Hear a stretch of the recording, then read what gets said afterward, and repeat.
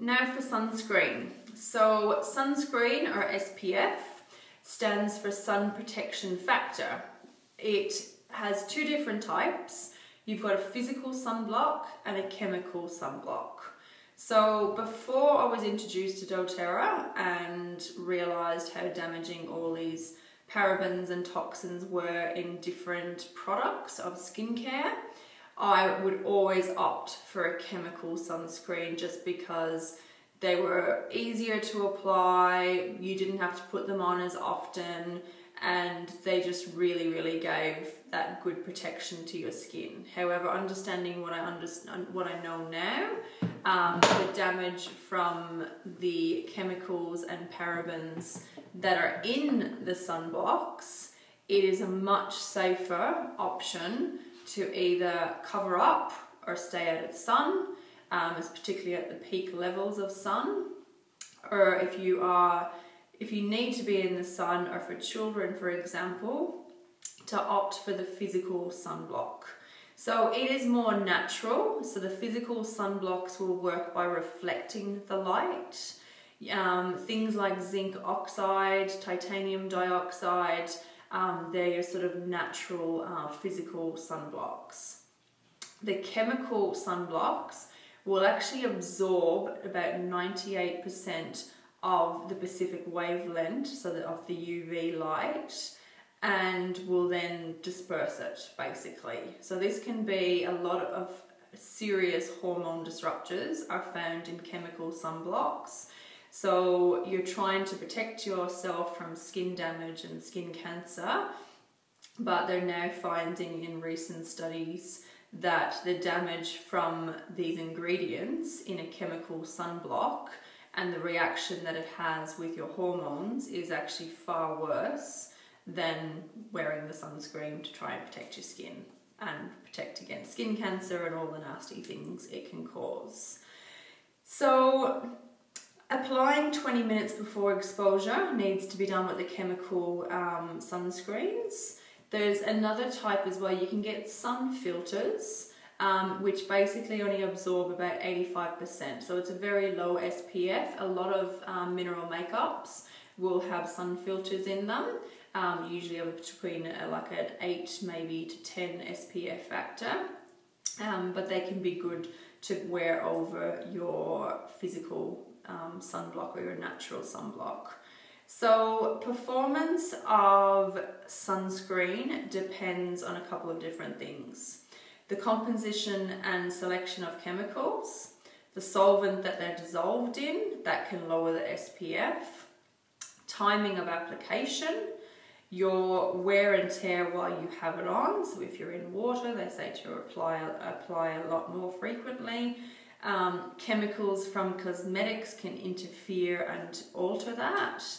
So basically, my advice is to always opt for a physical sunblock and cover up and stay out of the sun as much as you can. So natural sunblocks can be coconut oil. It has a natural SPF of about 4 to 5, but it's very high in antioxidants, which also help protect from damaging UV rays and keep the skin really hydrated. The sesame oil is about 30%, olive oil is quite high, raspberry seed oil, probably your highest natural UV ingredient would be your carrot seed oil, and it's about 35 to 40 SPF. So zinc oxide, shea butter, there's heaps of different natural products that can be natural UV protection. So it's a really good thing to just find that balance. So say if you were going to use your coconut oil and you were going to avoid the really damaging part of the day, so you would look at your skin rating and the sun rating and say, okay, the UV now is at 11, definitely wouldn't recommend going at it. But if you look at it and say the UV is now at about 3, I've got coconut oil on my skin, I'm going to go out in the sun for 20 minutes or something like that. Okay, so just finding that balance. There's a lot of DIY sunscreens that you can make. using a lot of these products a lot of these ingredients I've just mentioned. But if you're like me and you're not really a fan of DIY too often, just because the convenience, you don't want to run out when then you haven't got time to make some and stuff. So I like to just use the natural ones that are available and purchase them. So Mugu offer a really good one. Whatnot offer a really good. They're all like natural, no chemicals, no parabens, all physical sunblocks, just with your zinc oxide and things like that in them. A good one for the face I have found is probably my favorite is this one here by Life Basics. So it's a SPF of 30. And it's non-greasy and it's got some nice essential oils in there and doesn't have any nasty ingredients.